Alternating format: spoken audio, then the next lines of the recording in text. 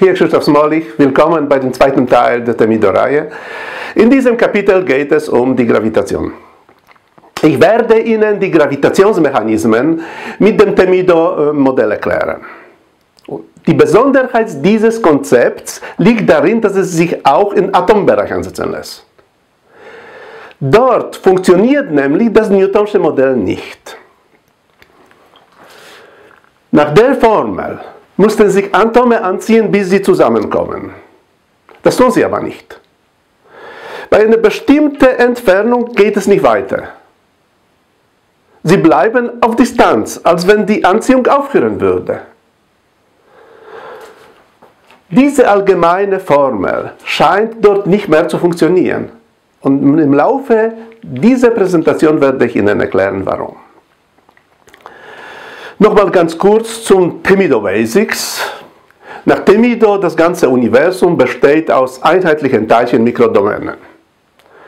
Sie sind entweder zusammengedrückt in der Materie gefangen oder sind in allen Raum verteilt, wo sie ein Netz bilden. Und zwischen den Mikrodomänen selbst arbeiten auseinandertreibende Kräfte. Sie kommen nie zusammen. Sie stoßen sich ab. Und zuerst mal schauen wir uns das Netz ohne Materie. In diesem Netz gibt es überall gleiche Mikrodomänen. Zwischen den Mikrodomänen arbeiten immer die gleichen Kräfte. Als Ergebnis haben wir ein homogenes statisches Netz. Die Mikrodomänendichte ist überall gleich. Jetzt stecken wir in so ein homogenes Netz eine einfachste Form der Materie. Ein Proton. Ein Atom von Wasserstoff, ein Kern von Wasserstoffatom. Ein Proton besteht aus dicht gepackten Mikrodomänen. Dadurch werden die Mikrodomänen in der Protonsumgebung immer abgestoßen. Also hier in dieser Situation, in diesem Feld, werden zuerst mal die Mikrodomänen aus der direkten Umgebung des Protons verdrängt. Und diese verdrängten Mikrodomänen verdrängen eine weitere Schicht und so geht es weiter. Wobei mit dem steigenden Radius verteilt sich diese Wirkung immer mehr im Raum und wird natürlich schwächer. Das Ergebnis von dem Ganzen ist ein verformtes Netz. Ein Netz mit unterschiedlicher Mikrodomänendichte. Am niedrigsten ist die Mikrodomänendichte in der direkten Umgebung des Protons. Dort ist die Verformung am stärksten. Gibt es mehrere Atome zusammen, zum Beispiel in einem Felsbrocken, dann summiert sich die Wirkung und die Verformung wird stärker. Bei einem Planeten, zum Beispiel Erde, gibt es noch mehr Atome und die Verformung wird stärker und weiträumiger, noch weiträumiger. Und jetzt stellen wir uns so eine Situation um einen Planeten herum in diesem verformten Netz. Dort in so ein Netz stecken wir ein materielles Objekt, zum Beispiel einen Golfball. Welche Kräfte wirken auf diesen Golfball? Dort kommen wieder unsere abstoßenden Kräfte zu tragen. Die Mikrodomänen aus dem Netz werden die Mikrodomänen in der Materie abstoßen. Aber nicht überall gleich. Von der Außenseite gibt es mehr Mikrodomänen als von der Innenseite. Das heißt, die abstoßende Kraft von außen wird größer als von innen. Das Netz drückt den Ball zu dem Planeten. Diese Kraft kommt vom Netz. Das ist keine Anziehung. Der Planet verformt das Netz und das verformte Netz drückt den Ball zu den Planeten. Sieht ziemlich nach einer Anziehung aus, ist aber nicht. Wir werden diese Kraft Quasi-Anziehung nennen. Das Interessante bei dieser Quasi-Anziehung ist ihre Reichweite. Die abstoßenden Kräfte zwischen den Mikrodomänen arbeiten an sich in einem sehr kleinen Radius, nur in der unmittelbaren Umgebung jeder Mikrodomäne. Trotzdem kann die Wirkung Millionen Kilometer Entfernung spürbar sein. Das macht das Netz. Das Netz ist elastisch, aber kompakt, wie ein Wackelpudding. Und diese Eigenschaften des Netzes ermöglichen solche weiträumige Fortpflanzung dieser Verformung. Aber meine Damen und Herren, es gibt noch eine Wirkung, das Abstoßen der Materie selber. Bringen wir zwei Protonen sehr nah, dann stoßen sich die Mikrodomänen von den beiden Protonen direkt ab. Das heißt, die Protone werden abgestoßen. Das Netz ist daran nicht beteiligt. Das sind nur die Kräfte zwischen den Mikrodomänen von beiden Protonen. Diese Kraft hat eine sehr kurze Reichweite, ist aber unvorstellbar stark. Je kleiner der Abstand, desto stärker ist die Kraft. Und das ist diese Kraft, die dafür sorgt, dass die Festkörper immer in einer kleinen Distanz bleiben. Wenn wir die beiden Bälle aufeinander drücken, merken wir sie. Wir denken, sie stoßen aneinander. Das ist aber nicht so. Sie kommen sich nur sehr, sehr nah. Je größer die Kraft, desto näher. Und dieser Effekt tritt immer auf, wenn zwei Festkörper in Kontakt kommen. Die Tasse hier, die steht nicht auf dem Tisch. Sie schwebt über dem Tisch. Minimal. Der Abstand ist wirklich klein, aber sie schwebt. Das gleiche mit dem Tisch. Der Tisch schwebt über dem Boden. Dafür sorgen die auseinandertreibenden Kräfte zwischen den Atomen. Und wie stark die Kräfte sind, können wir merken beim Pressen einer Flüssigkeit. Wenn wir zum Beispiel hier in einem Zylinder Wasser oder Öl haben und wir versuchen, die Flüssigkeit mit dem Kolben zu pressen, dann geht das sehr, sehr, sehr schwer. Warum? Weil nämlich bei der Flüssigkeit sind schon Atome in direktem Kontakt. Und wenn wir hier einen Druck ausüben, dann arbeiten wir schon direkt gegen diese Kräfte. Und dann merken wir eben, wie stark die Kräfte sind. Also wie Sie sehen, wir haben hier zwei Kräfte, die zwischen der Materie wirken. Einmal, das ist diese Quasi-Anziehung, das Quasi-Anziehen, und das ist das direkte Abstoßen. Jetzt analysieren wir das Zusammenspiel dieser Kräfte zwischen zwei Atomen. Da sind hier zwei Kerne von Wasserstoff, also einfachste Form, zwei Protonen.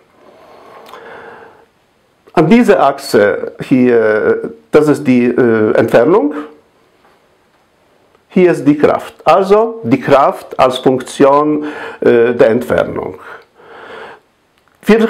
Das sind hier Dimensionen, also atomare Dimensionen, also kleiner als ein Nanometer. Positiv ist gemeint anziehen, negativ ist gemeint abstoßen. Die blaue Kurve, das ist das Quasi-Anziehen.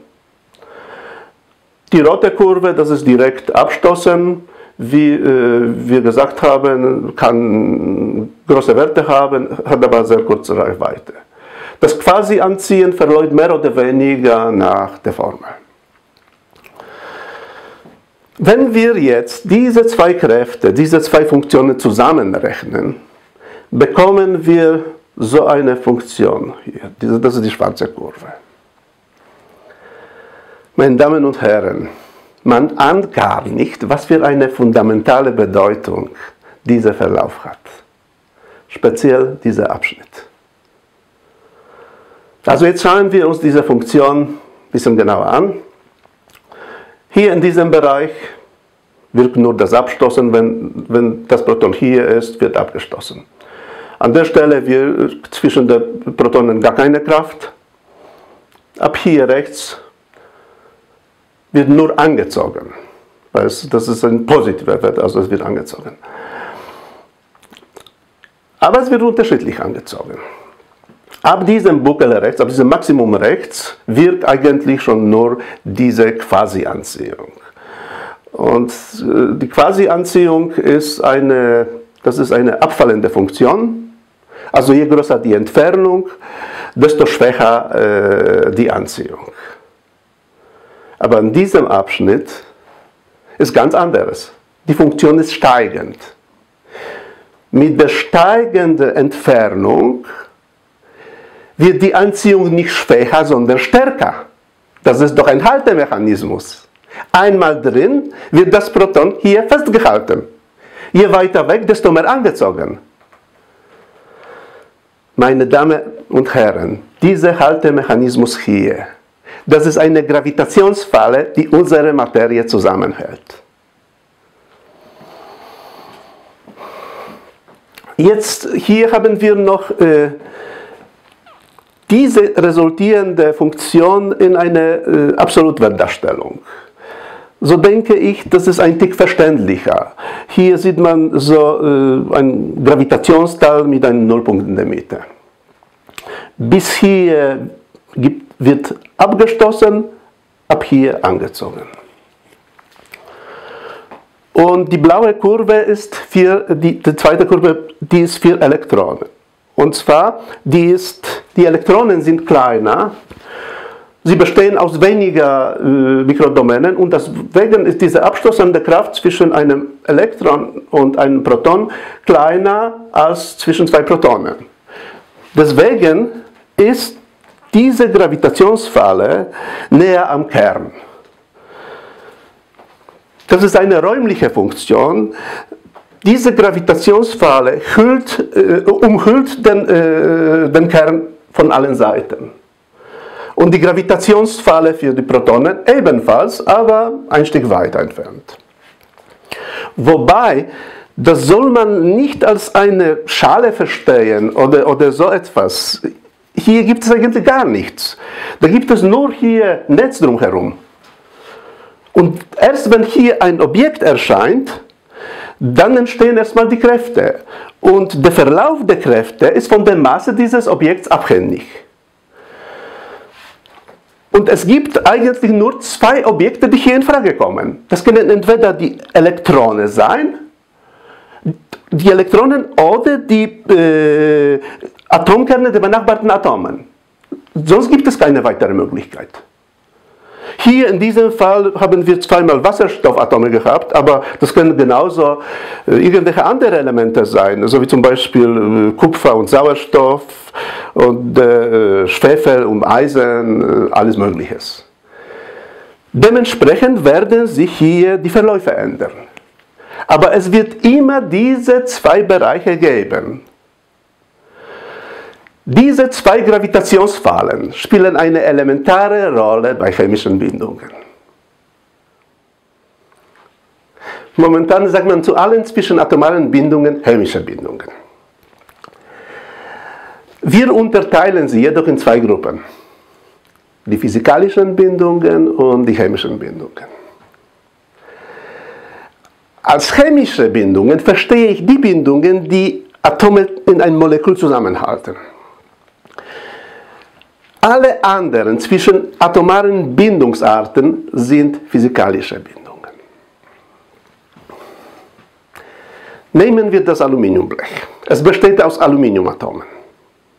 Das ist ein klassischer Fall von physikalischen Bindungen. Diese Bindungen halten die Aluminiumatome in diesem Blech zusammen. Das Ding ist ja fest. Aber wie funktioniert das?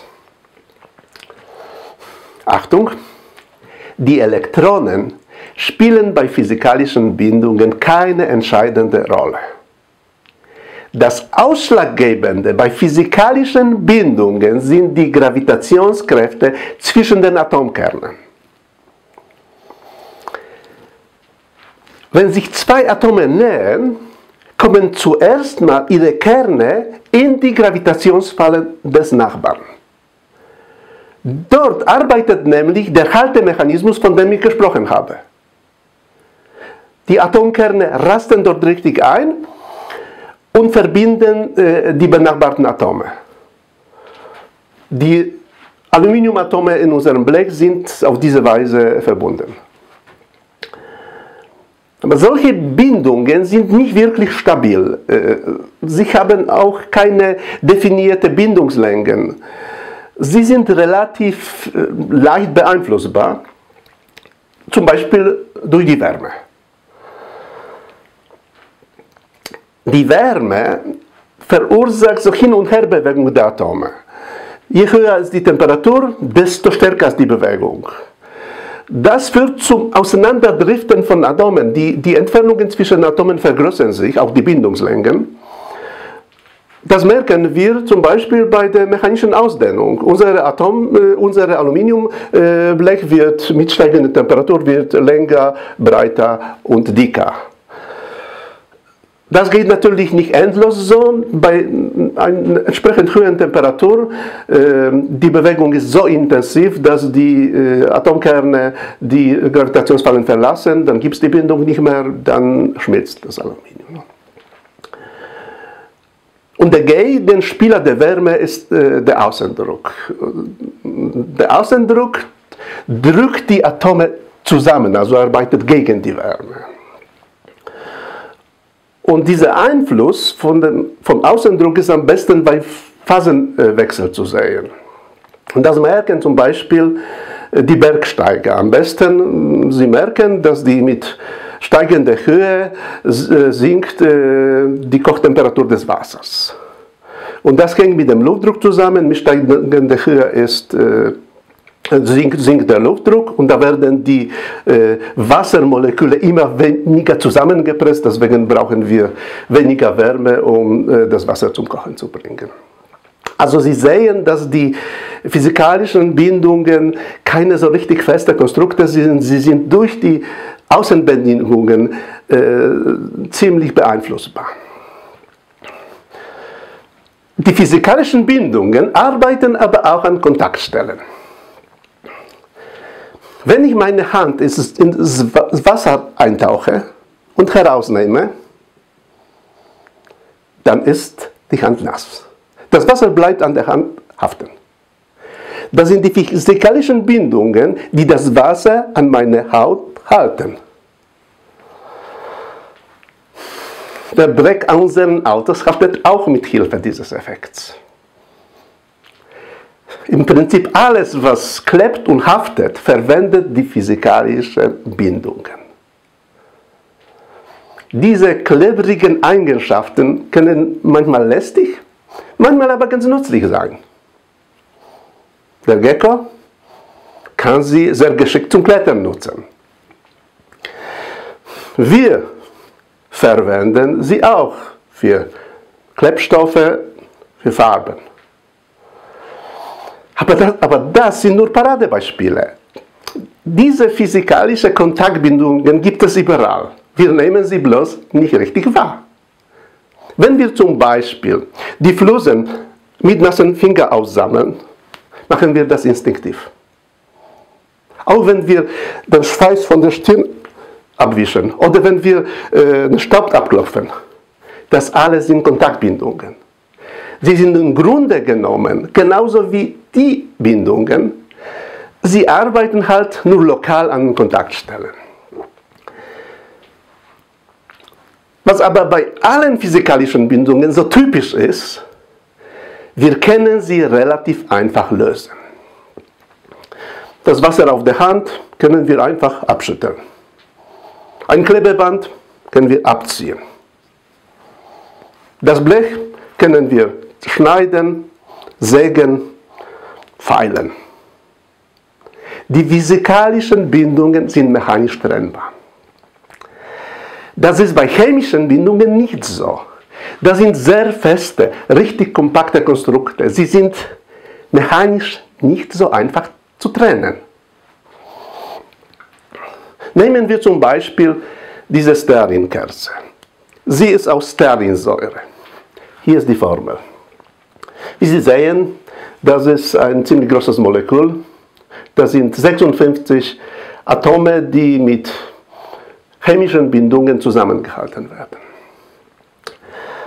Wenn wir diese Kerze mit einem Messer durchschneiden, werden wir die Stearinsäuremoleküle niemals durchtrennen können, obwohl sie so groß sind. Das Messer geht lediglich zwischen die Moleküle und trennt die physikalischen Bindungen. Kann man diese Stearinsäuremoleküle überhaupt trennen, überhaupt spalten? Ganz einfach. Wenn wir die Kerze anzünden. Verbrennung ist Oxidation. Das ist eine chemische Reaktion. Das große Molekül zerfällt und entstehen kleinere Moleküle CO2 und H2O. Das ist eine chemische Reaktion. Und die chemischen Reaktionen verändern eben die chemischen Bindungen innerhalb der Moleküle. Das ist mit keinem Werkzeug machbar. Also wie Sie sehen, diese chemischen Bindungen sind wirklich stabil. Aber wieso sind sie so stabil? Was macht sie so stabil? Und da sind wieder unsere Gravitationsfallen im Spiel. Aber diesmal beide. Die Elektronenfalle und die Kernfalle. Bei einer chemischen Bindung kommen die Atome sich noch näher als bei einer physikalischen Bindung. Bei einer chemischen Bindung sind die Atome so nah, dass die Elektronen in die Gravitationsfallen des benachbarten Atoms eingefangen werden. Die Atome sind schon so nah, dass die Atomkerne selber schon ihre Gravitationsfallen nach innen verlassen haben, wo sie sich schon abstoßen. Das Beispiel hier, das ist eine chemische Bindung zwischen zwei Kohlenstoffatomen in Ethanmolekül. Das ist eine sogenannte kovalente Bindung. Da sind hier die zwei Kohlenstoffkerne und da sind die Gravitationsfallen hier.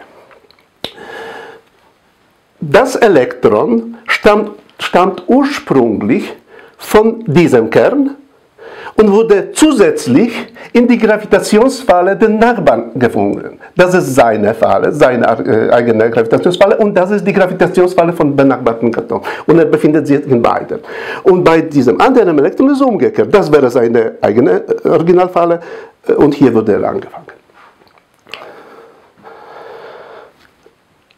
Also wir haben hier zwei Elektronen, die gleichzeitig von beiden Kernen angezogen werden. Damit werden die Kerne indirekt angezogen, über die Elektronen angezogen. Die Atomkerne selber stoßen sie sich aber ab. Also, wir haben hier 4 anziehende Kräfte, und diese 4 anziehende Kräfte arbeiten gegen eine abstoßende Kraft. Diese 5 Kräfte gleichen sich aus und das Ganze wird zu einem festen Gestell. Meine Damen und Herren, das, was Sie hier sehen, das ist ein geschlossener Verbund der Kräfte. Das haben wir bei physikalischen Bindungen nicht. Dort werden die Kerne angezogen, die Wärme arbeitet dagegen, die Strukturen, die da entstehen, das sind sehr zufällige Strukturen. Hier haben wir eine ganz andere Qualität der Bindung. Das ist ein geschlossenes, komplett autonomes mechanisches System. Mit festen Winkeln und mit festen Abständen. Natürlich steckt in so einem System, in so einer Bindung Energie. Und das ist rein mechanische Energie.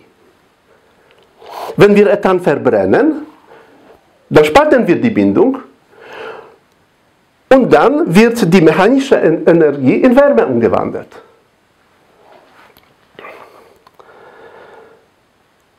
Hier in diesem Beispiel habe ich Ihnen die kovalente Bindung vorgestellt, aber alle chemischen Bindungen funktionieren ähnlich. Das sind immer solche fixe, kompakte Konstrukte.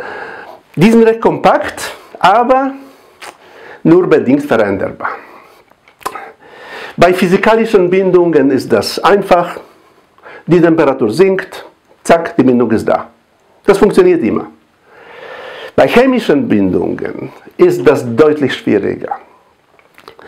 Sie können nur bei chemischen Reaktionen verändert werden. Und eine chemische Reaktion ist nichts anderes als ein Wechselspiel zwischen chemischen Bindungen. Manche Bindungen zerfallen und manche entstehen. Das gezielt anzusteuern und dann noch unter Kontrolle zu halten, ist wirklich eine sehr komplexe Aufgabe. Jede solche Bindung ist irgendwie anderes. Das sind andere Winkel, das sind andere Abstände, das sind andere Kräfte, das sind andere Energien.